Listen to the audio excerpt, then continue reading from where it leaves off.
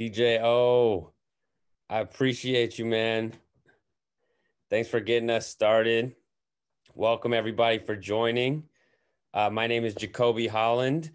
DJ what's up, man? Dylan, man, thanks for having me. I'm happy to be back. Feels Dude, great, doing the Zoom DJ sets again. always a pleasure to have you. Always a pleasure. Thanks for setting the vibes. Of course. Lulu, how you doing? I'm good. Super excited for the series that we have. So welcome everyone. Jersey's in the house. New York's in the house. Pennsylvania. We've got Florida. We have DC. Am I missing anyone else? That's a lot. Massachusetts. I'm going to say shout out to all of my Brooklyn people. 16 years now in Prospect Heights. So welcome everyone. This is our community series. Jacoby and I have an education platform. It used to be an in-person events platform in New York City called On the Revel. Since then, we've created a series called Dope People, where we feature amazing people in the cannabis industry. And now, since New York, New Jersey, the East Coast is heating up with cannabis, we're doing this education series. So thank you for joining. Jacoby, I'm going to turn it over to you. Thank you, Lulu. Once again, thanks to everybody for joining. Thanks for being a part of this. Cannabis is really heating up this year. 2020 was crazy. There's a lot of reasons for this to exist, and hopefully it's for the right reasons. So I'm going to turn it over in a minute, but before I do, I just want to thank our partners for making this happen. Like Lulu said, we're Revel, but we couldn't do it without Canna-Inclusive. They really held it down to help us put this together. And then, of course, our sponsor, Cole Shots. Really appreciate it. It's hard to find good sponsors with, people that you want to partner with long-term, and these guys are amazing. So without further ado, I want to introduce Shirali to the stage. She's been holding it down for New Jersey, and she's the founder of Blaze Responsibly. Shirali, what's up? What's up, Jacoby? How are you? It's always a pleasure to hear your voice. I'm going to turn it over to you. Educate the people. Let them know what's happening in New Jersey. And then I know we have some other panelists coming on afterwards. Yeah, for sure. I have like a little presentation put together. I promise it won't be boring. It's really just to give you a high level overview of where we are in New Jersey and kind of how we got here. Really quickly about me, born and raised in New Jersey. I am an attorney. I started my career working for government. I used to be a prosecutor, currently practice federal class action litigation against big pharma. The national opioids case is one of my matters. As far as cannabis, I've always had a love for the plant, but in the past 5 years, I got more invested, ventured out to Colorado, made contacts, and just really started networking. And in 2019, I submitted an application in New Jersey as a president to obtain a vertically integrated medical license. And so things are on hold. Obviously, I'll get to that. But having navigated the process, understanding the politics in New Jersey, I decided to start my own company called Blaze Responsibly, trying to educate and empower the next generation of leaders in this space. I was part of NJCAN 2020 Vote Yes initiative. I'm also an executive board member for the Cannabis Law Committee for the state. So I'm here to really just share some information and hopefully, educate everybody that's listening in today. So let me share my screen and hopefully everybody can see this.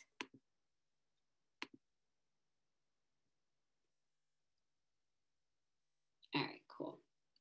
So really, New Jersey's had a medical program since 2010, but it really didn't get ramped up until recently. And obviously adult use passed, but it's still not legal. And so I'll get to that. Okay, so before 2018, it was actually Governor Corzine who the last day of office, out of spite maybe, decided he was gonna legalize medical cannabis. And so it was really difficult because as you can see, the conditions that were covered, you basically had to be terminally ill or, suffering from cancer, some sort of disorder that was a difficult threshold to meet. And for an operator, you had to be a nonprofit entity. And so when it was first legalized, we had 6 entities that were licensed to be vertically integrated so they can all cultivate, manufacture, and dispense medical cannabis. But we really didn't see the program taking shape until recently. And so these are the original. I'm sorry to cut you off. I can only see your title slide. And I think you were going through slides. Can you see? Hold on. I know you're on a roll. I'm sorry. No, no, no. Let me stop sharing that though. And let me try again. Sorry for that.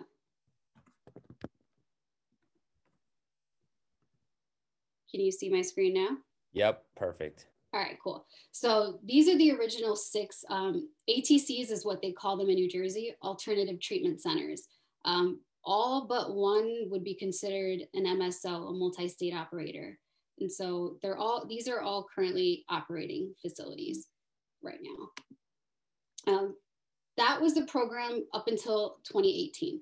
In 2018, when Governor Murphy came into New Jersey, he decided he wanted to expand the medical program. And part of what that meant was the existing 6 operators were allowed to have up to 3 additional satellite locations. Some of those original ATCs have taken advantage of this. The nonprofit status was dropped, which, as you can imagine, they were super happy about. Conditions got added, which made it easier for more patients. And another RFA, or another round of applications, was issued. So this is the 2018, this is the first public, request for applications. And this was also for an additional 6 licenses, and it was only vertically integrated. So I'm showing this slide just to give you an idea of what the applications used to look like for medical. It looks like not much. There's 3 criterions, but within these 3 criteria, everything else is broken into this. So you have to have like your security plan, your workforce diversity plan, your funding, all of the above. There was a lawsuit that happened. So there were 6 winners. These are the 6 winners, and lawsuits happened because somebody who lost claimed that the scoring was all over the place. Well, recently the New Jersey courts decided the scoring system was flawed. They didn't tell the Department of Health what to do, but basically they agreed that the scoring was all over the place. And so that's just something to think about, moving forward. The way that the system works is flawed. And so and every point matters. And so when you're putting together your team and your application, just be mindful, like things can go wrong. And I'm going to get to that because of 2019. And so again, with 2018, you can see the winners, all MSOs, pretty much all of them are operating in some sort of capacity now in New Jersey. Then 2019 happened. And in 2019, we had more reforms. Opioid use disorder, chronic pain, migraines, anxiety were added as qualifying conditions, which increased the patient count, obviously. And then out-of-state patients are also eligible now. And home delivery was allowed. None of the existing operators have yet to take advantage of home delivery. So hopefully we'll see that come to fruition. And the most significant thing was that now licenses were going to be awarded for cultivation, manufacturing, and dispensary separately instead of all being packaged as a vertical. And then shortly, like 3 weeks after this bill was signed, that's when we had another request for applications. This, as you can compare to 2018, looks a lot more different, right? They've changed some of the criteria, they've added things, the scoring's different. And in this round, the Department of Health was looking to award up to 24 licenses, 15 dispensary, 5 cultivation, and 4 vertically integrated. This is the round that I applied with my team for one of those vertical licenses. We're almost 18 months later, and we still have not heard any results because this round is tied up in litigation. Just this past Tuesday, the Court of Appeals heard oral arguments and they haven't issued a decision yet, but we'll see what happens. There was a total of 191 teams that applied in this round. 51 were disqualified for various reasons, and the ones that are suing were disqualified because their PDFs had technical errors, and so the state didn't accept it. This is something to keep in mind because this doesn't help the small entrepreneurs and the small businesses, right? It's only benefiting those who are well capitalized, because think about having to hold on to your property for 18 months, right? On a conditional lease, for example, or holding on to funding. So another thing to keep in mind, have a reserve account set aside if you're really looking to get into this industry from a licensing standpoint. And then obviously adult use happened, right? So fast forward coming into 2020, adult use was on the ballot, and much like every other state except for, I think Vermont maybe did it legislatively, but adult use on the ballot is typically always successful. And for New Jersey, it was no different. 67% of our population voted in favor to legalize adult use. That was in November, and we are now in February, and we don't have adult use legal. Okay, so that's where we are. Right now, all we have is pending legislation. So November 3rd, people voted, we want to see adult use. Now what has to happen is that an enabling legislation has to be passed so that we can see adult use come to light. Senator Scutari, who was the prime sponsor of legalization in the first place, pushed his bill, which was S21, and then the complementary bill in the Assembly, A21, was released. I testified in Senate on S21 to have an equitable marketplace, to ensure that revenue went back to the communities, and to have equitable licenses, but it doesn't seem like any of that mattered because S21 and A21 are really lacking.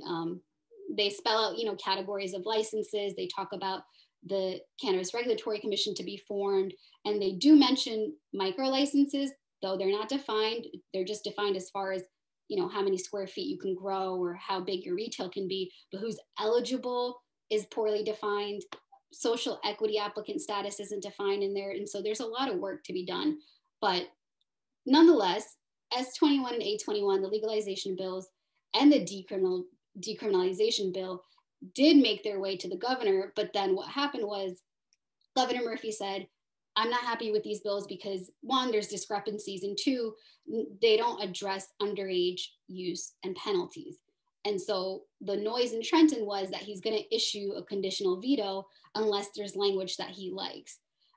So past week, I think it was last Friday, Assemblyman Benji Wimberly, he's a Democrat, he introduced this bill A5342, which is a cleanup bill. And in that bill, it passed Assembly, and it said that 18 to 20-year-olds would only face a fine for possession, and under 18 would not face a fine, but they'd rather get a point of violation warning or juvenile intervention. It's not perfect. A juvenile intervention basically means that it's a written agreement with conditions attached so that law enforcement won't pursue delinquency. And a warning is just a warning, no formal court, but there's already implicit biases in the system. And so it's going to be interesting how this happened. But Assembly passed the cleanup bill. So now there's supposed to be a full vote in the Assembly on February 8th. Ideally, the Senate will pass an identical bill the day after because they also have a meeting. Once the cleanup bill passes, the chances are very likely that Governor Murphy will sign off finally on the legalization bill and decriminalization bill so we can stop arrest and we can see our market come to fruition. But that's kind of where we are. I know I talked a lot, but I'm trying to educate everybody on where we are. And so let me stop sharing my screen now. What I do want to do is I want to invite all of the other panelists on because I want to start moderating this panel that we have tonight to really dive a little bit deeper into not just New Jersey, but also the other East Coast states. So we have Chris, Jeff, Robert, if you guys want to turn on your screens and unmute yourselves, please. I will let you guys introduce yourselves, so like keep your bios short, maybe 30 seconds or so. And Chris, we'll start with you. Hey, everybody. Thank you so much for hopping on tonight. My name is Chris Alexander. I currently work for Village. It's a company founded by Al Harrington, a New Jersey native. That is really a primarily entirely Black-owned, Black-operated cannabis company operating in a couple of states right now. I previously worked for the New York State Senate for the Drug Policy Alliance, and was the architect of the Start Smart New York campaign to end cannabis prohibition in New York. We'll keep it going from there. That's amazing. Robert? My name's Rob DePisa. I'm an attorney at Cole Shots. I got my start in cannabis, my first cannabis client in 2013. Did a couple rounds of applications in New Jersey and across the country, and just following my passion for the plant, and happy to be here. And Charlie, great summary. Very good job. I just wanted to say that before we got started.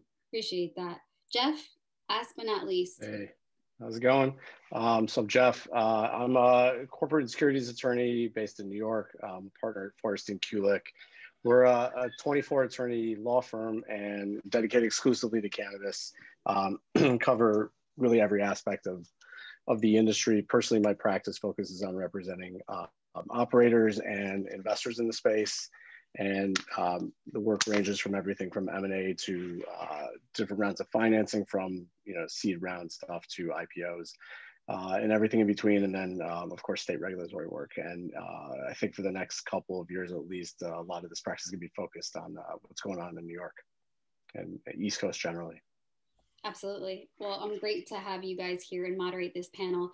Before I switch over to New York, because I think New York and New Jersey are both competing equally for attention tonight, in addition to the other states. But why don't I get your feedback, if any, or comments, and what do you think's going on here in New Jersey? Why do you think the stalling tactics have happened?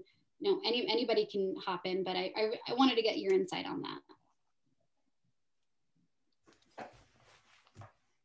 Well, I'll kick us off. Well, first off, I'm surprised that the issue that we have in front of us right now was not previously discussed.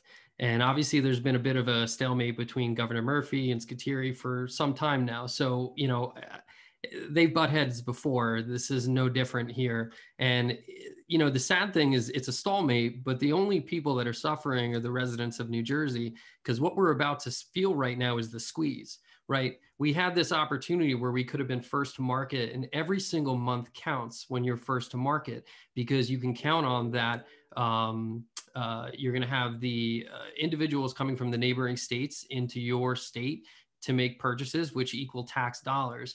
But we've lost some precious time over the past couple of months. And now you see Pennsylvania and New York heading full steam ahead for, March, April. They're going to make it a part of their budget. So we're losing valuable time and dollars for the state.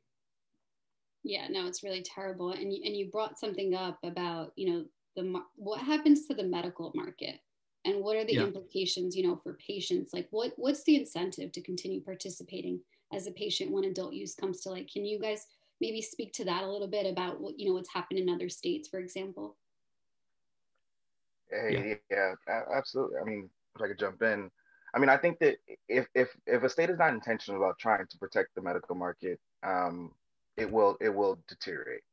And what that means and how that shows its face is not just in making sure that the product is tax free, making sure that there is a high quality of a SKU of products available for patients, making sure that patient advocacy and patient input, the process for patient input is still included, making sure that doctors who are prescribing or registering patients are still included in the process. All of that has to be done intentionally in order for medical programs to survive. Now, one thing that, coming from DPA and the advocacy background that I have, we were very clear that the patient advocates were some of the, most vocal, most passionate advocates that were ever in the room. And by keeping them centered in the conversation, we were able to each step along the way as we traveled through decrim and now to adult use to make sure that the patients were being heard and centered.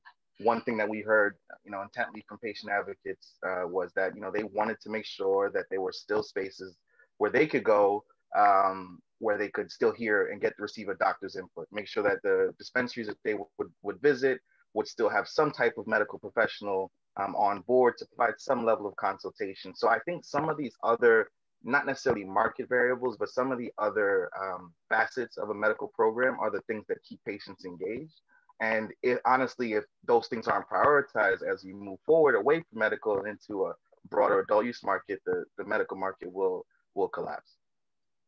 Yeah, I agree. And, maybe we can, before we do get back to the state issue, can we comment on what we think the future of the medical market is in general? Because I personally feel like the future of cannabis is in medicine, right? We're not there, obviously, because of federal legalization, but I'm sure Big Pharma is waiting. They already have plenty of patents.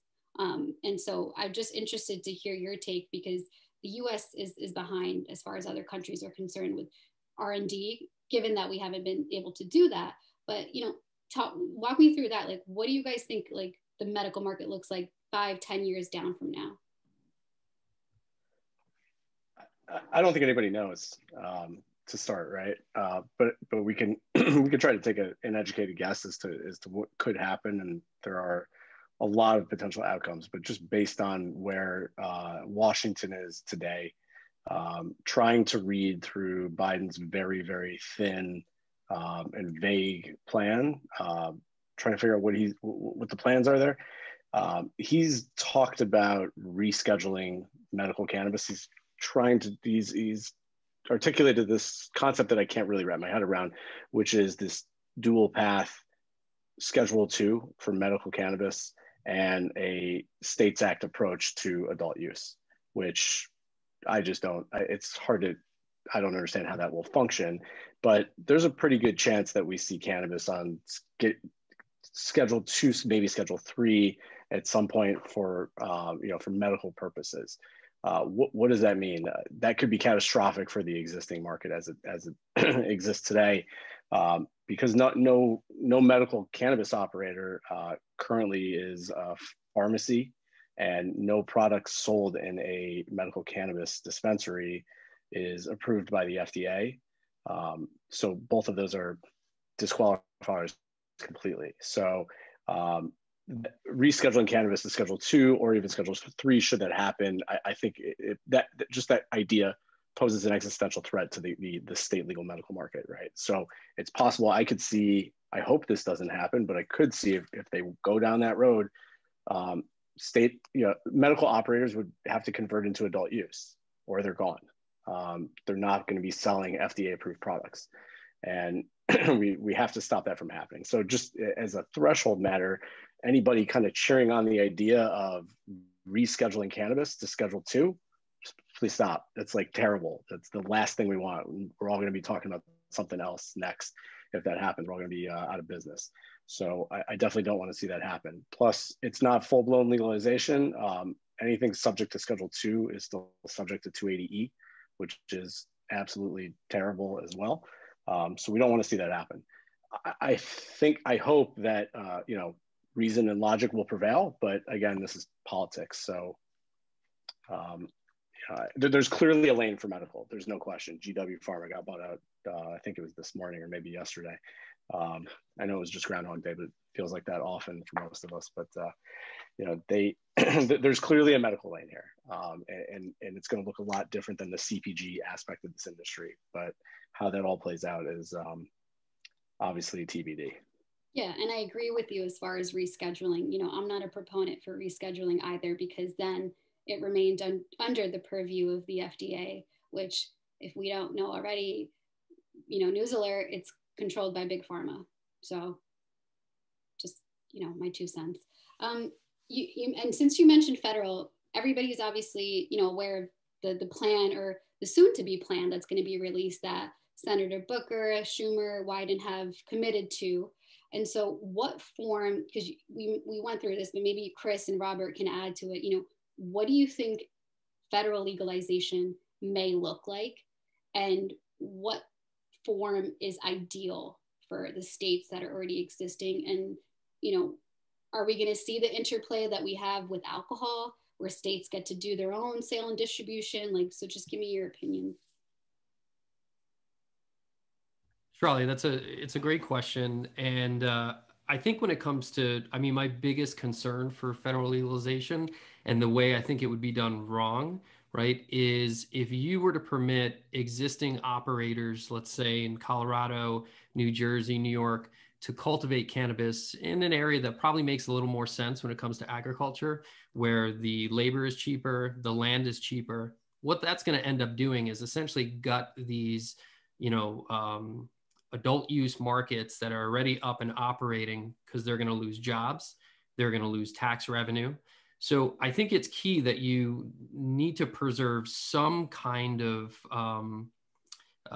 intrastate ecosystem when it comes to the adult use market for each state.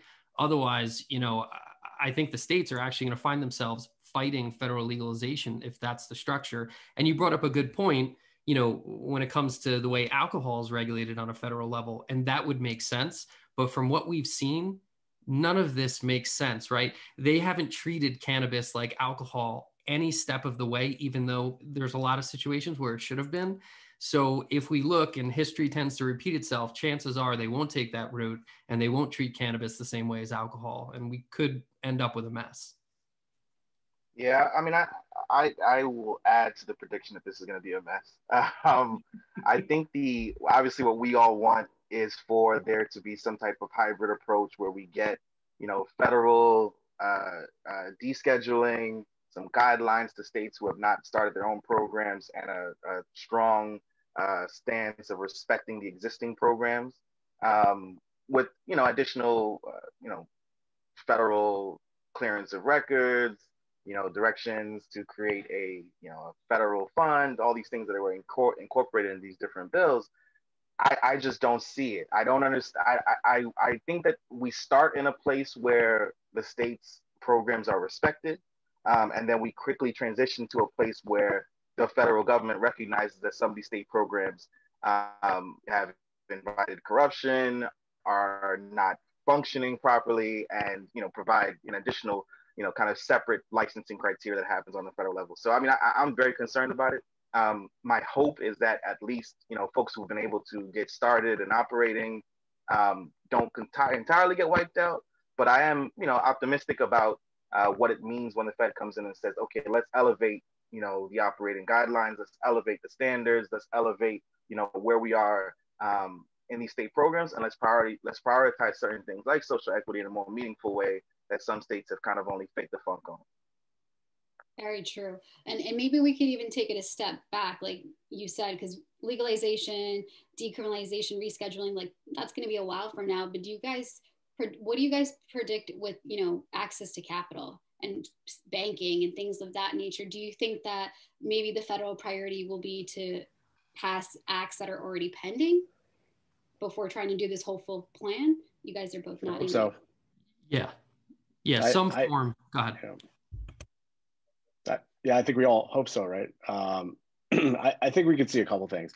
Look, Safe Banking Act has passed 3 times in the House. It's overwhelmingly popular, much like cannabis is generally. And to just digress for a second, like part of the reason why things are moving slowly federally for cannabis is it's this weird dynamic where it's overwhelmingly popular. Virtually everybody in this country agrees that it should at least be decriminalized and probably legalized, meaning it's being regulated. But it's not a top 3 or even 5 issue for almost anyone. We live in this bubble here in cannabis land where it's all of our number 1 issue, or close to it. But for most people, they're like, yeah, I would love to smoke weed. That would be great. But like, it's not up there on the top of my list. So, but everybody agrees. So that's one thing. I think that we can get I'm hopeful that safe banking passes in a COVID bill. I hope that they don't delay that just because they want to jam it into this overall legalization bill that morphs States Act, MORE Act, safe banking. We need banking now, right? And it's not just because we need access to capital markets, which we do. And the reason why we all need that is because we need a lower cost of capital. Whether you're Curaleaf or you're a social equity applicant or the recipient of a social equity license, it's impossible to raise capital if you're a small business owner. So we all need a reduced cost of capital. We need our employees to be able to get healthcare without having any trouble whatsoever. Insurance is a problem, so we need that too. We just need access to bank accounts. There will be less fraud. And guess what? The states and the federal government will collect more taxes because there won't be that much cash left. We'll also be able to distinguish between the illicit market and the legal market. When one can bank and the other cannot, it will be very clear. There will be a clear line of delineation. Hopefully they don't wait. It's obviously popular. It's going to get jammed in that. I hope it gets jammed into one of these COVID relief bills, but it seems to be a pawn. It's been a pawn in all of these negotiations for the last year or two. The other thing I would just keep an eye out for when it comes to access to capital is I am hopeful that Merrick Garland will eventually get confirmed as the Attorney General, and one of his first acts will be to, at a minimum, reinstate the Cole memo. And hopefully not just reinstate the Cole memo, and I think he will, and I think he'll do it really soon. I think it will be very quick. There's all the reason in the world to do that. Hopefully he expands upon that in a way that allows for meaningful access to capital markets and a lower cost of capital for the entire industry. So I would keep an eye out for a Garland memo, a Cole memo 2.0, like soon, I hope. Does anybody else want to add before I switch over to, go ahead. Yeah, the one thing I wanted to add, and it just might help to explain what are some of the reasons why banks aren't lending, right? Why aren't they jumping in? And if you break it down, I mean, the Controlled Substances Act, everyone knows cannabis is Schedule 1. But what the Controlled Substances Act actually permits the Department of Justice to do, they can come in, seize your plants, seize your money, and seize your real property. It's in the Controlled Substances Act. And if you remember, you used to see the DEA busting up all the dispensaries in California. So why is that stopped? Obviously, policies have changed, so they're not going to act on it. But technically, right now, the only reason why the DEA isn't busting up the dispensaries is the DEA and the Department of Justice get all their funding from this act called the Appropriations Act. It's essentially their budget. Year over year, it gets renewed. And there was a rider that was added to the Appropriations Act that says the DOJ can't use any of their funding to actually enforce the Controlled Substances Act against certain states that have legalized medicinal cannabis is the key. So it essentially ties their hands because they can't use any money to enforce it. But the key there is that rider only applies to medicinal. It doesn't apply to adult use. So technically right now the DEA can come in and bust up adult use dispensaries. The reason they don't do it is because of the policy changes and the different administrations that come in. But this just shows you how dysfunctional the federal program is and how they've been kicking the can down the road and not fixing this. It's terrible. Chris, you wanted to add something? No, I mean, I think I have a different prediction on safe banking. I think that safe banking, while necessary, as again representing a company, like it would be a huge benefit.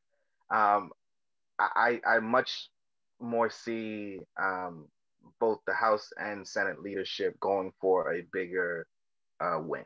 And I think that when they act on cannabis, they would want there to be a more significant victory than a banking proposal. And I say that just based on the fact of how long it takes Congress to come around to these proposals. Yes, safe banking has been well positioned. Yes, it's passed the House multiple times. Yes, even Mitch McConnell and others in the Republican conference on the Senate side have expressed support or not opposition at least. I see the leadership going for a more significant win and see safe banking actually getting kicked to the back end because of that. So that's just, we could revisit this in a couple months or in a year and see what comes out. I think I agree kind of too, because they're infamous for wanting to have great big headlines. And so maybe they'll wait to just do everything wrong instead of, bit by bit, do little things properly. But hey, this is the world we live in. So let me switch to another state that's had equal turmoil. So New York, which I think everybody here has a lot of experience with, but maybe let's just talk about what's going on in New York and like, what's the difference between the MRTA and the CRTA? Because I feel like that needs to be clarified a little bit. Yes, I'll start on that. So, go ahead. No, somebody, you wanted to say something? Go ahead. No, go ahead. I was just gonna say, what is going on in New York? Yeah, no, that's a good question. So a lot of inside baseball. I'll try to make it super quick. MRTA legislative proposal, CRTA executive proposal.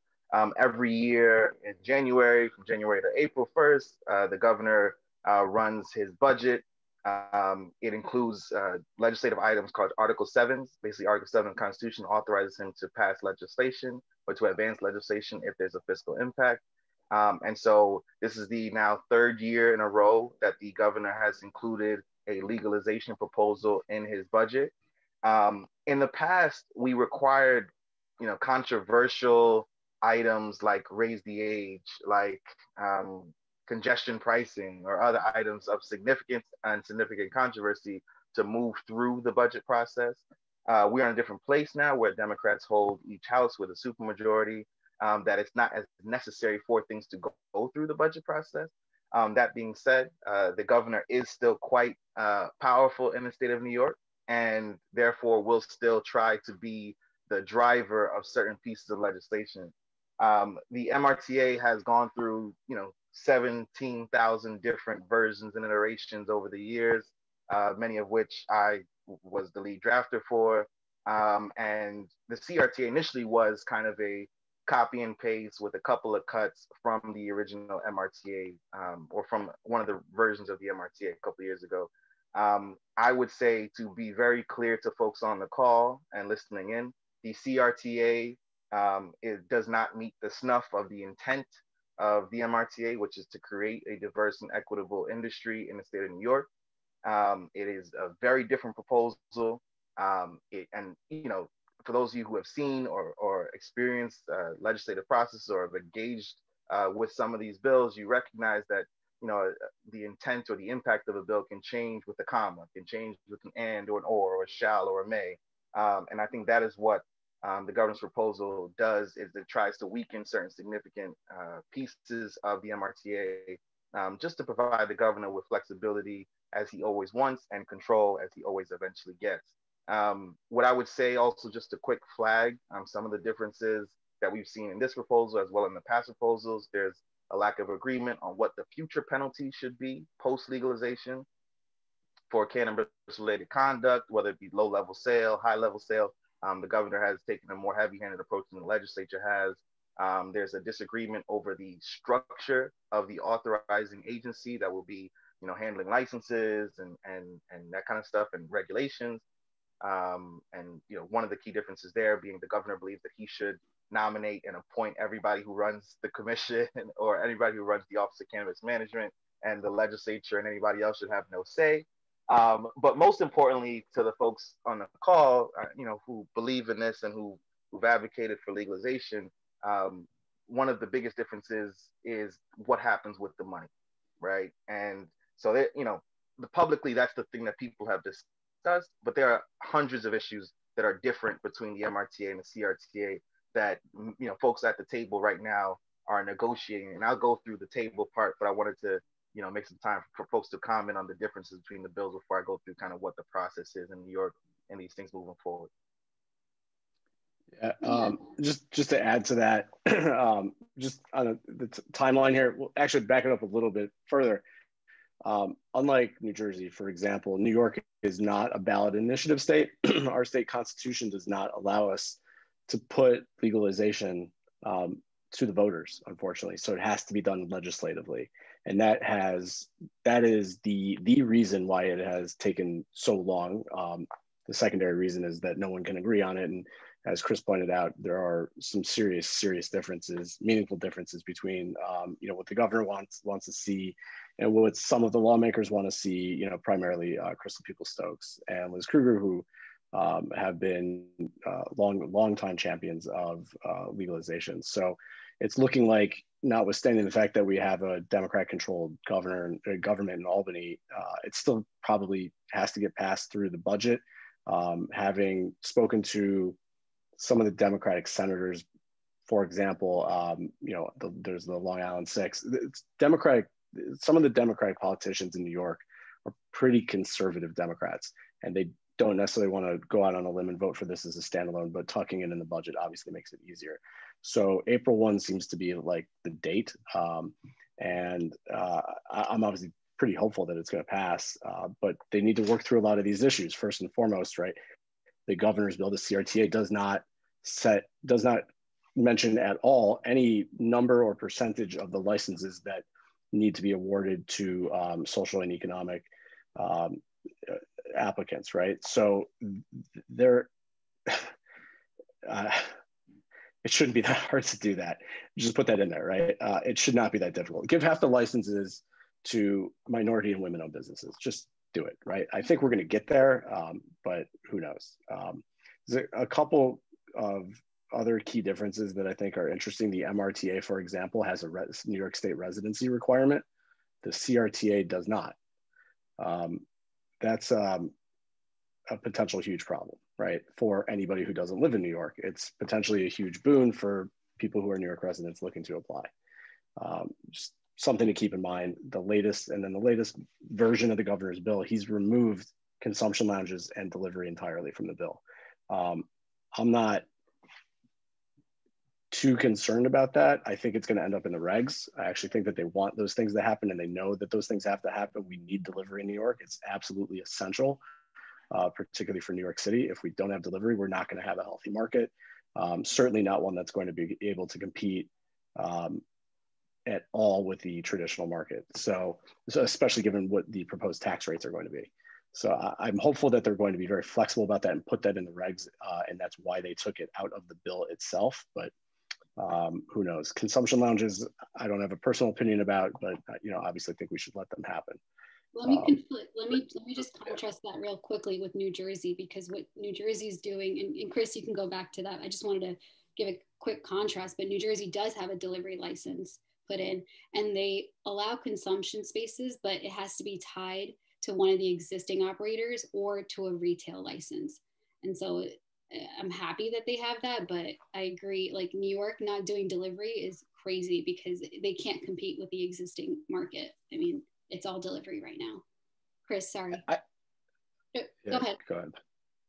I think they're going to do it, right? Because it just was so bizarre to see that taken out of the bill. That I asked somebody who knows, and I got a very defensive answer, which was, we thought we were getting to the point where we were really putting the regs into the bill, and we don't want to do that because we don't want to pigeonhole ourselves into a specific licensing structure, corporate structure, or limit anyone when it comes to delivery. They had things in there like you could only hire 25 delivery people. That doesn't really allow you to scale delivery. Some people have opinions about whether that makes sense or not. But the answer was, no, we're going to put it in the regs because we don't want to be constrained by putting something in the bill that we didn't intend to.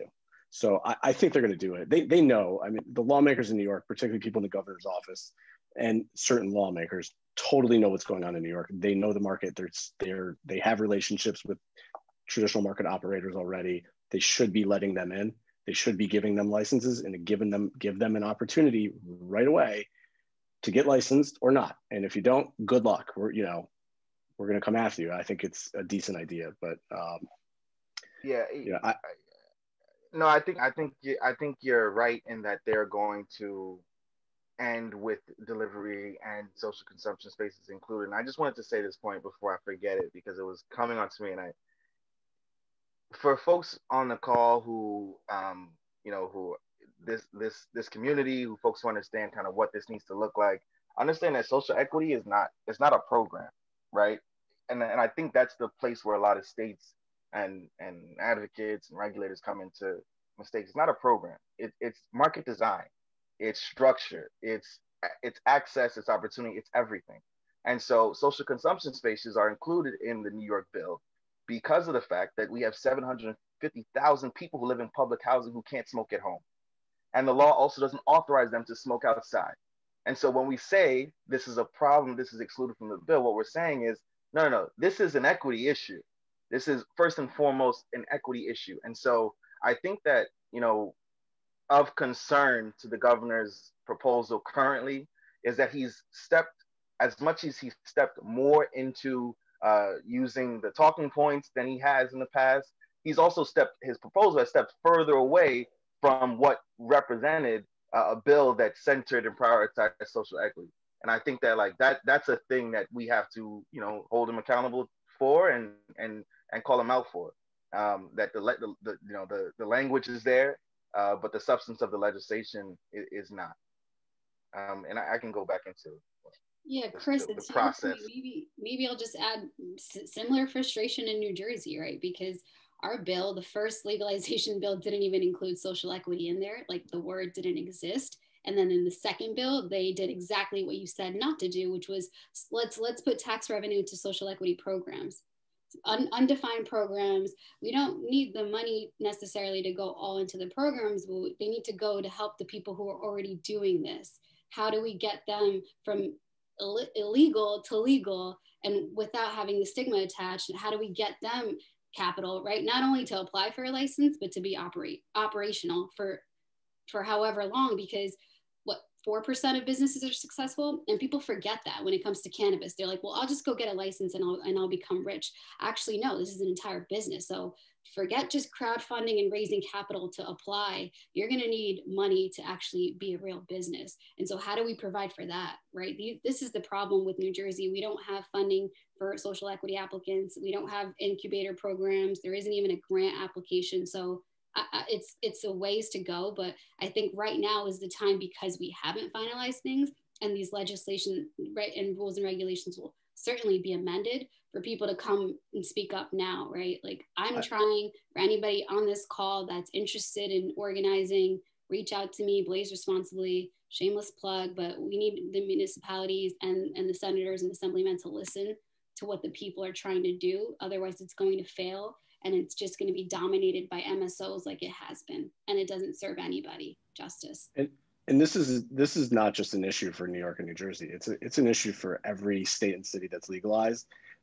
There is, you know, this concept of social equity is, you know, great in, you know, these rooms, and we can all talk about it. No one has implemented a good program, right? People ask that question all the time. Who's done the best job? Literally nobody's done a good job of it. Why is that? And I know we talked about this the other day, but it bears repeating. These programs are set up as a giveaway, and that's not the point. The point is not to just give somebody a license who deserves the license. That doesn't get them anything, right? They should not just have an opportunity to open a business. They should have an opportunity to compete, to create intergenerational wealth, not just to have a store, but to compete in this industry. And how do you do that? You need money to do it, right? That's just the reality. How do we get that money to them? This is not an easy question to answer. I don't have a great one. What I have offered and what I've proposed to the governor's office on this is that we bond the tax revenue at the state level. Meaning, let's create a state bond, you know, a fixed income instrument issued by the state of New York that anybody can invest in, and it's tax-free if you're a New York resident, like any, you know, muni bond, and it's backed by cannabis tax and licensing revenue. Meaning, if we think we could generate $350 million a year in tax revenue at the state at scale, eventually we'll get there. But why don't we raise $1 billion as the state today, or, you know, at the end of the year or after the bill passes, raise $1 billion now. Do it today. Do it this year. Bring that money forward. We need it now. The whole state needs it now. But use some of that money and fund social equity programs. Offer zero or low interest loans, right? Offer support, backstop private investment or non-predatory private investment. Support that so you can backstop some of it. You know, create these incubator programs. That's all great. You need the money. They need to be funded. How is someone who has never made more than $42,500 a year and has, you know, been incarcerated going to raise the capital necessary to even open up a single dispensary? It's virtually impossible. They don't know the same people that those who have, you know, created MSOs or created other successful businesses. They don't have that access to capital. So until you solve that problem, you haven't really created a program for anyone. You haven't created an opportunity for any of these license holders. It's like saying, congratulations, here's your canoe. We're going to put you down the river, but we don't have a paddle for you. So good luck. And all the white people are, you know, rolling right past you with their paddles or their, Exactly. you know, or their jet skis. And that's the intent of the New York program of trying to, you know, taking a couple steps back. I mean, all of these bills, ballot initiatives, you know, we drafted them around the same time, right? New York, Massachusetts, California, Prop 64, these were drafted at the same time by the same people. And obviously New York has delayed, and so we've updated with lessons learned from those states who failed. We learned that one-to-one licensing is not going to work without the upfront support of app writing. We learned that, you know, from the Cali experience, that tying these businesses together, equity and big business, tying them together is not going to work. And so we tried to incorporate all of those lessons learned into saying, not only are we talking about priority for access and opportunity, but we're also talking about creating a market structure that favors what we hope to be social equity, create an incubator program and funding it, right? That's why we struck the deal with DROs to divert that money, right? And it was not a deal that anybody wanted to make. Yeah. You know, I know, exactly. You know, the ROs have done a service to fund this, to provide medical cannabis to the state. Nobody was interested in making that deal. We made it because we understood that we had to fund this program, otherwise it wouldn't work. And so, you know, I absolutely agree with everything Jeff just said. Sorry, Robert. But no, not at all. But the one thing I can't, like, I was like biting my tongue. I got to talk about Illinois because I only represented social equity applicants in Illinois, right? They had the program, the mentorship, the lending. I don't care what program you have to implement it correctly, right? You could have everything set out there. And what happened? What? Not one social equity applicant actually got a license. I mean, my head exploded. So I think it's good that we're talking about, you know, you got to have the program. We need entry points into the industry, but man, you got to implement it. It's got to actually work. And the best thing we can do is look, like you guys said, look at these other states, look at Illinois. You could have everything laid out there, but if you don't implement it correctly, well, you're in trouble. It's not going to work. Absolutely right. Absolutely. In New York's got a great opportunity to do something unique, Chris, that you touched on that we should talk about really quickly. And it goes to a bigger issue here, and answering a question someone asked about vertical integration in New York. Today, there are 10 licensed ROs in the medical market. They're registered organizations. Those are the medical license holders. There's 10 of them, 9 of them are MSOs, and then there's ETAN, that's a women's owned business, a women-owned business. They're vertically integrated, obviously. When the first MRTA came out, the MSOs went batshit crazy because they were like, wait a minute, we're propping up your medical market and we can't be vertical.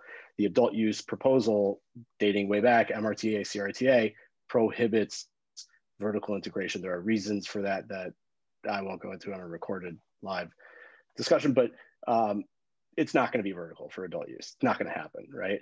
So, okay, well, what happens to the 10 ROs? They had gotten to a conversation and negotiation with the state, and I think it's a rather elegant solution to a somewhat unrelated issue, which we were talking about, which is social equity funding. Some or all of that money should and hopefully will be used to fund some of these social equity programs with zero interest loans. It's a way to intermediate the MSO's financial involvement with the social equity world without them exerting any control over it. And it's a really good solution. It seems it's probably only going to work in New York because of the construct and the framework that we're working in. This situation doesn't exist anywhere else, where you have 10 vertically integrated operators in the state who are going to be printing money for the first 3 years. I mean, printing money. They're already up and running. We have 19 million people here. We consume 77 metric tons of cannabis a year in New York City. 10 cultivators. So for them, if they have to drop 20 million bucks for the right to be one of the only 10 vertically integrated operators, they're going to make it back in 3 weeks. So it's not a big number if that's the number, which is great. That's not going to be enough money to finance social equity. But again, this goes back to someone's question they asked about what's vertical integration going to look like. It's not going to look like anything. The 10 medical operators will be vertical and that will be it. You will be able to cultivate and process and maybe be a distributor, which is interesting. I think they were leaving the distribution lane for some other people initially, but I think they're gonna lose that battle. But if you own retail, you cannot have any financial interest, direct or indirect, with anybody with a cultivation or manufacturing or a distro license. Jeff, I'm glad you brought that up because let me contrast to what New Jersey is doing. Similarly, the 12 existing vertically integrated medical operators, they're all grandfathered in. So they get to do adult use sales whenever that happens. And the adult use market will not be vertically integrated for the first 2 years. So you could hold cultivation and manufacturing, but you can't have retail, vice versa. And so they're doing that. It's idiotic, right? Because we know that it should be the opposite, right? Just maybe permit vertical integration for the first 2-3 years, make this thing work, and then maybe split it off. Because the biggest risk to the market is in the first couple of years, the supply chain management. Anyone who's come near the California market knows it's just an epic disaster everywhere. And the only way to really survive financially is to be vertically integrated in many of these jurisdictions. We're not going to see it here in New York, but that doesn't mean there isn't massive opportunity. There is, but it's going to look very different. It's also going to open up the state to a tremendous amount of corruption. The conversations around how do we get control financially or otherwise if we're a retail license holder, how do we get control? And the answer is, everyone has asked me, and my answer is, you cannot do it. There is no way to do it. The bill is so broad that you can't have a relationship with anyone who is on the other side of the supply chain. Yeah, so I think there will be a lot of handshake deals. A lot of handshake deals. That's what we've been seeing happening in the industry, right? Unfortunately. And that's why it's so difficult for the normal person to get into this industry, because unless you have a lobbyist or, you're already in the game and you have contacts, it's very difficult. And so let's try to get on a higher note, because it's clear that New York, New Jersey, East Coast, a lot of states have not been doing the right thing. But maybe, are there states or districts like that have been doing the right thing, or can we point to anything? DC is a really weird market. I don't know what's going on in DC. I know Chris knows a little bit about DC or maybe PA, but why don't we switch and see, like, what can the East Coast learn from other provinces that have done this? Well, I'll talk about PA real quick, because there are some certain things about PA that I really like. I think PA's Achilles heel are their tax structure, right? It's like 6%, 2 years later steps up to 12, then to 19. I don't know what kind of adult use market you're putting out of business with a tax rate like that. And if you think you're going to wipe out the adult use market in 2 years or even 4, you're kidding yourself. But having said all that, on the positive side, some of the nice things that PA has is straight off the bat, home grow. We've had to fight and advocate for that in New Jersey. PA has it right away. The other thing I like about PA, which we've talked about earlier, is, this is a tough business, right? And those first couple of years are critical. It's make or break. Well, PA has this sliding scale of fee structure, and it's based on your revenue. So listen, if you have a hard year, they're not going to hit you for a fee to keep your license. That's, it's a sliding scale. I think that's something that other states can really look at and learn from. The other thing I love about it is PA tax dollars go straight to, one of the things is student loan forgiveness. And I think anybody on this call who hears that can definitely get behind that, because that kind of speaks to the younger generation and what everybody is going through. Most people are saddled with student loan debt, and they're like, hey, let's plug it right in there. So I really, and another great thing is, we talk on this call, right, about threshold issues, right? One of the biggest threshold issues, of course, financing. The other one is securing real estate. Super expensive. Shirali and I, we have clients who've been holding on to real estate for over a year. It's out of control, and a lot of people can't do that. Pennsylvania, control your real estate is not one of the items you need to show pre-application. So it shows that they're thinking, right? And I think there's a lot of good things here. And Jeff mentioned earlier, everybody always asks me, like, which state got it right? No one has got it right yet, but certain states have gotten certain aspects that I like. I'm waiting for somebody to put it all together, and I can't wait to point to a state and say, man, they got it right. Yeah, that's what I'm waiting for too. I know. What about, can we talk, has Massachusetts done anything right? They've been in the headlines a lot recently, but or maybe mention what they did wrong, so we can make sure that it doesn't happen in the other states that have to do it. Yeah. Well, I mean, Mass had the first minority-owned business, right, on the East Coast. I mean, that's something to celebrate. It's sad that we have to say, oh, they have one. That's great. They were the first to do it. But listen, that was a positive, and you got to build on these positives, let it snowball to something bigger. Yeah. And I think learning lessons, maybe we can learn how not to do host agreements. So that yes, absolutely. Don't call it a vacation fund or something different and try to collect more money from people just by renaming it something different. So, we learn from every state's mistakes, right?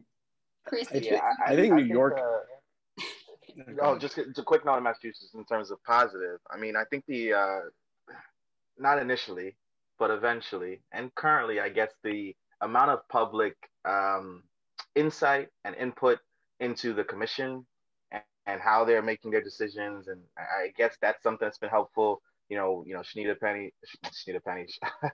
Title, also Shanita Petty is a big advocate. Shailene Title, he was a rock star commissioner. She just stepped off the board, but it was a really kind of eventually grew to be a more open process than what we've seen from other states. And I think that's something that everybody should be looking at as we spoke to the importance of implementation. Absolutely. Jeff? Shanita for commissioner. I would endorse it. Look, we need to give out. I don't know what New York's going to look like. It's so strange because it's this unique experiment where no one's going to be vertically integrated except for the MSOs. But we just need to strike a balance, with supply and demand, right? No one wants to pay $100 for an eighth. They're not going to. They're going to keep going to whatever source they have. It's just not going to work. But at the same time, we've seen the perils of overbuilding a state and overspending on cultivation capacity. And Canada's literally burning weed.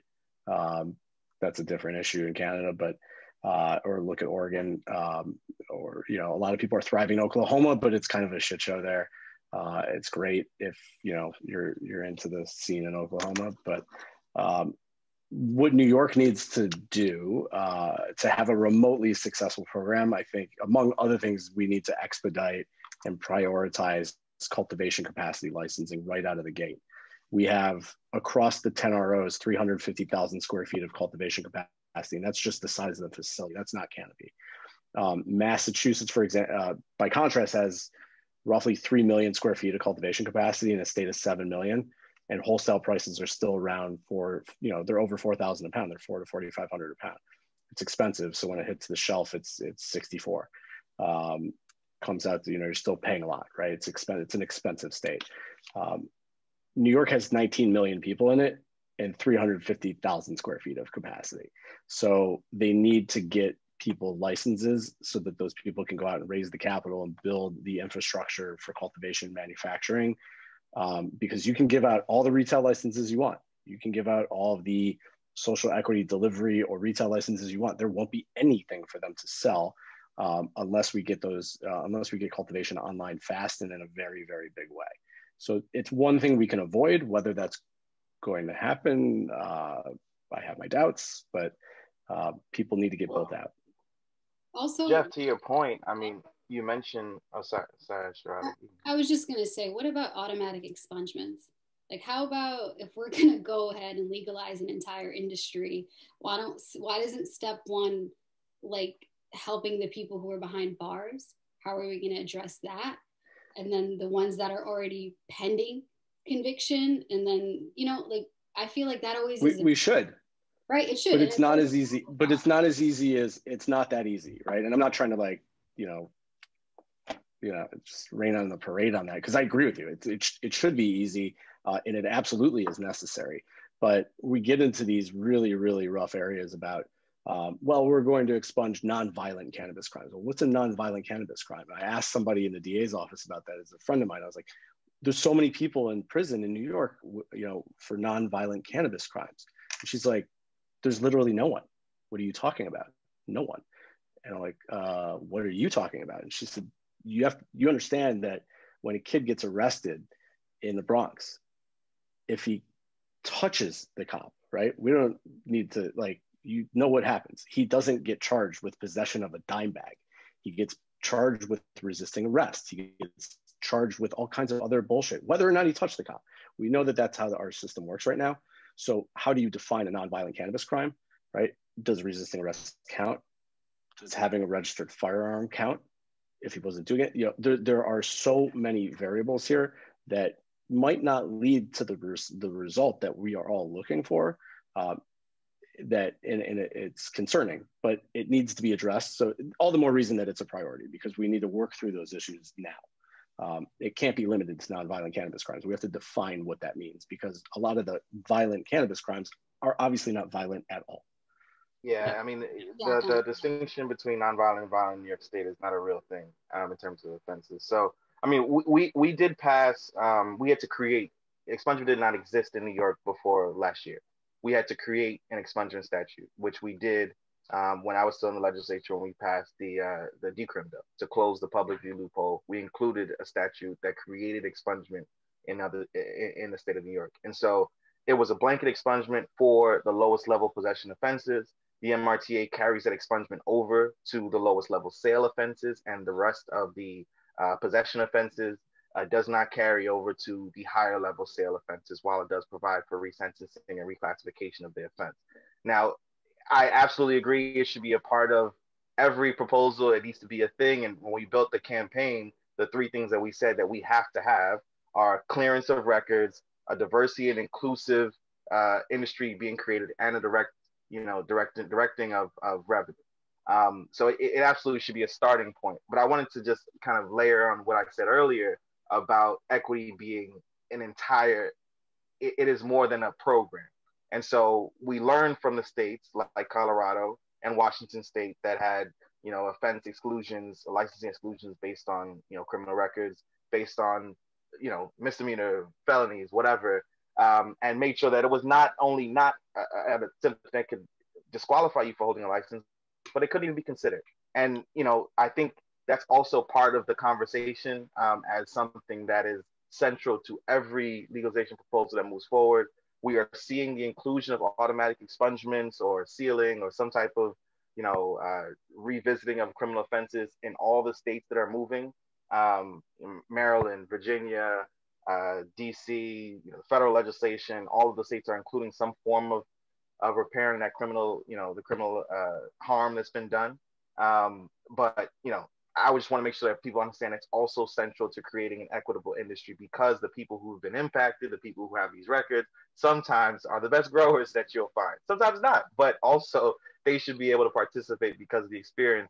That record is not just, it's a resume. It's part of their resume. And so I just wanted to flag that. And again, a practical matter. And again, this goes back to like having an idea, implementing, having a program, and then actually implementing it. The issue with the automatic expungement, which by the way, I mean, we should easily have, is not all court records are electronic, right? You have a lot of court records that are still paper, right? So you need to get people together. You need to get these paper documents scanned in, so you actually have a database to do or implement the automatic expungement. And that takes time, it takes people, and it takes dollars to do it. So yeah, we have to do it, but we still have a lot of work to do if we're going to make automatic expungements, because you just got to get the records in order, because they're all over the place. Absolutely. And that's a great point, because New Jersey did proceed with putting together automatic expungements, but they're working right now with the AOC and the courts, and there's a lot of parties involved to do exactly that, to automize this so that it's easier for people. Exactly, because you don't want people to have to pay for attorneys, because that, again, is a social equity issue, right? If you have to hire anybody, even someone who has figured out to streamline the process, and you have to pay any dollars, that's something that's just unacceptable. Yeah. And then even after we get the expungements done, making sure that the reporting agencies have correct documentation, and people aren't still being barred from employment because of a faulty record. And so it's a long process. And I just, we're working there, and I'm happy that's being included in more states as part of the initial conversation. Yeah, it seems like the overarching theme and tone of tonight has been everything is a work in progress. And everybody here is trying to do the right thing, and hopefully we'll get there, but it's going to take time. Why don't there was a few questions in the Q&A. Are you guys ready to answer some of those questions? I don't know if Cherish is here anymore, but she asked any more details about delivery. So I could speak for New Jersey, at least. There is, whenever adult use does pass the law, there is a category to apply for a delivery license. What that looks like, what the regulations are all to be determined. And so that's the extent of New Jersey. But maybe if you guys want to comment on New York or another state, she didn't provide more details, but. Yeah, just quickly, as I mentioned before, the governor removed the governor's office removed delivery entirely from the CRTA. In this latest draft, I do think it's going to be in there, though. I think it's just, I really do believe them when they say they want it to be more flexible, so they're going to put it in the regs as a result. The way it has been proposed, at least I think in the MRTA and in the prior version in the CRTA, was there is standalone delivery and there is a delivery permit that you can attach to your retail license, which is great. So if you have a store in Manhattan, you can be running, you could do the math. The MRTA had, I think it's 25 people, or you could have 25 delivery people working for you. And if you run some basic math on 25 people working 10 hours a day, doing 2 runs an hour, which is slow with an $80 basket size, you're looking at like $11 million in revenue if you can run just 25 people in delivery. It's wildly lucrative. So I certainly hope they do it. Standalone delivery is pretty cool. I love the idea. How that gets implemented, where it will be successful is, I think, all TBD. And there's, it's complex. It's not easy to figure that out. But I think it's almost a certainty that it happens, and it has to in New York. We get everything delivered in New York. Yeah, absolutely. I wish we had that in New Jersey. Yeah, to echo, I think fully agree with Jeff. It's going to be included. The intent was to make sure that, folks if we're creating, if we're trying to prop up the dispensaries, folks who have, you know, places where they can sell their product, where they can get their product to across the boroughs or across the state, however they, you know, however big of a network they can establish. I think the only thing that was TBD was how broad the standalone delivery would go. And I think the last draft had that 25 limit, but I don't, that's not a firm number. I think it's more so, you know, there's space for, think about it this way, there's a space for Uber Eats and the Chinese food store to do their thing. And, you know, we're being very intentional about creating in this industry. So we don't want it to be a big tech giveaway, but at the same time, the infrastructure that's required, the time and you know, logistics that are required, we understand that it's going to be really difficult to keep the big players out. So, you know. Thanks, guys. I feel like we kind of answered this one in conversation, but I want to at least read out the question, which was, how can minorities even stand up against bigger companies and individuals with seemingly unlimited capital just to even get help to compile a competitive application or thousands of dollars, not including the actual license fee? You know, that's... No one has unlimited capital in cannabis. I'm sorry. I hear your point. Like, I think we've spoken about it. It's illegal.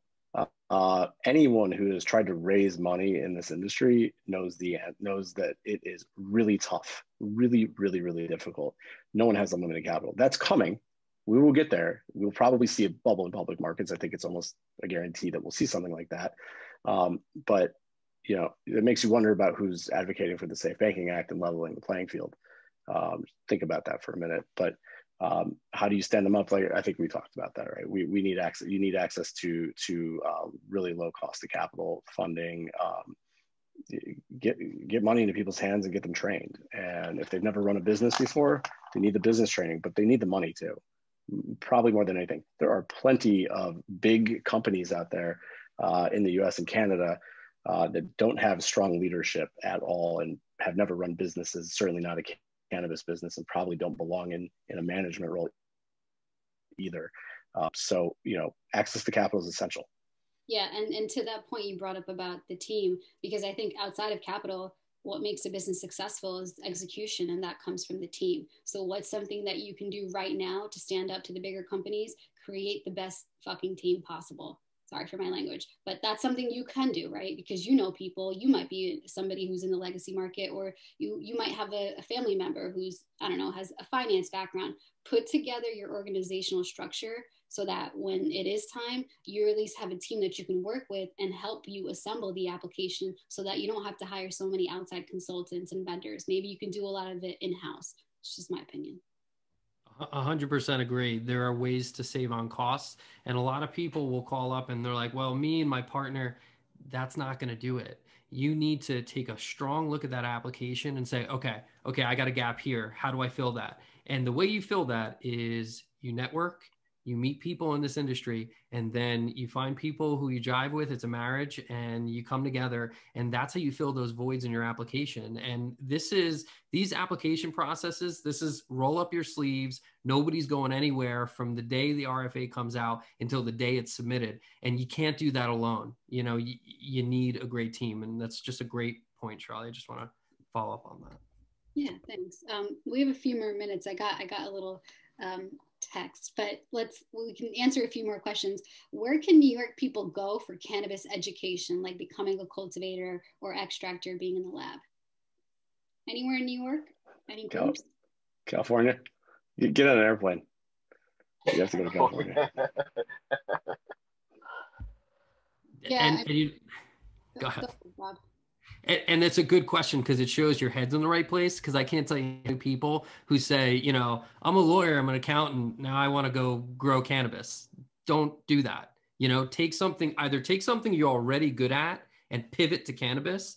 That's where I've seen people be really successful. Or like everybody said, get on a plane, go take a job, learn how the business works, learn how the process works, educate yourself. And what does that do? That beefs up your application. You have that experience. Then when you come back home and you apply, you're going to fill that void, right, on the experience, which is a huge part of the application. 100%. That's absolutely correct. And it's not that expensive, actually, because of COVID. The tickets are cheap. So now's the time to do it. people are very friendly out there. I did that. I just randomly met operators and started learning. And you'd be surprised, people are really willing to help you out there. And so just try, don't give up. And then there's one, let's do one more question and somebody mentioned Amsterdam University has certificate courses in business and horticulture online. Coursera has some courses. Greenflower has like a program.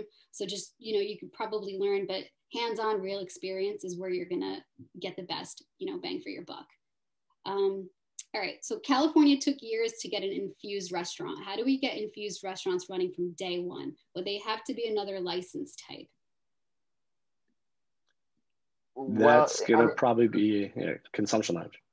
Yeah, it's social consumption. The challenge is, so it does.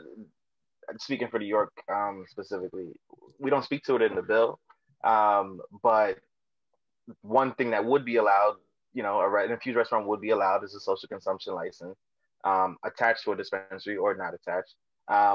Additionally, though, there is a prohibition on shared licensing with alcohol and cannabis. And so that would be kind of the choice that you have to make. Do we serve alcohol? Do we serve infused food or beverages?